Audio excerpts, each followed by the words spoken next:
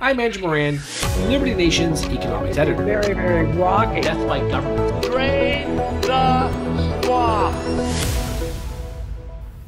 Hello and welcome to another installment of Liberty Nation's Swamponomics videocast. I'm Andrew Moran, Liberty Nation's economics editor. This week, is a recession back on the table? The Federal Reserve Bank of Atlanta's GDP Now model estimate for the first quarter has been on a downward trend since hitting a peak of 3.5% in late March, touching 1.5% in the first week of April. This has the dreaded R word the talk of the town, or at least on Wall Street. Many of the leading indicators point to an economic downturn. Of course, since the US endured a quick back-to-back quarterly GDP decline in the first half of 2022, which is a technical recession, this has been all that economists and market analysts have been talking about. It is understandable why some do not believe these experts anymore, especially with the US economy adding more than 200,000 jobs per month. But some of the recent statistics should be cause for concern. First, let's take a look at some of the latest banking figures. February witnessed the slowest credit card growth rate in about 2 years, as revolving credit climbed by just $5 billion, down from $12.8 billion in January. Suffice it to say, following the failures of Silicon Valley Bank and Signature Bank, the financial system is being more cautious about extending credit and handing out loans, and so it turns out, consumers are not searching for it anyway. Here's what the Dallas Fed Bank wrote in a recent banking conditions survey, quote, "Loan demand declined for the fifth period in a row as bankers in the March survey reported worsening business activity. Loan volumes fell, driven largely by a sharp contraction in consumer loans. Credit standards and terms continued to tighten sharply, and market rises in loan pricing were also noted over the reporting period." In addition, the American Bankers Association Index of Credit Conditions declined to the lowest level since the beginning of the coronavirus pandemic.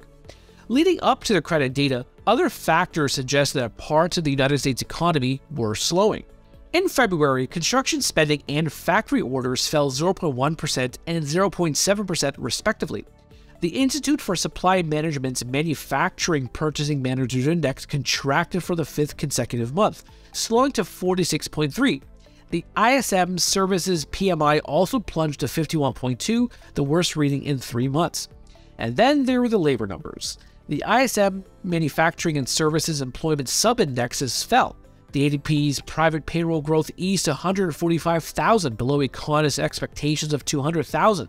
Job cuts surged 319% year-over-year in March, totaling nearly 90,000 layoffs. Continuing jobless claims surged to a better higher than expected 1.823 million.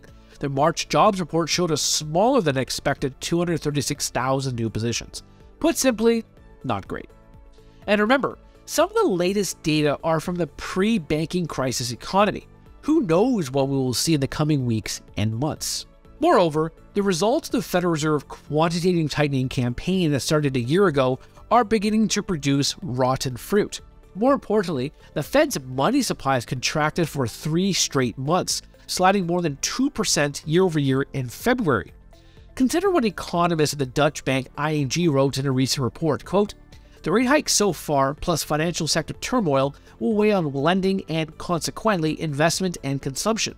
As a result, we feel more convinced than ever with our recession call for the US economy and a subdued growth forecast for the Eurozone."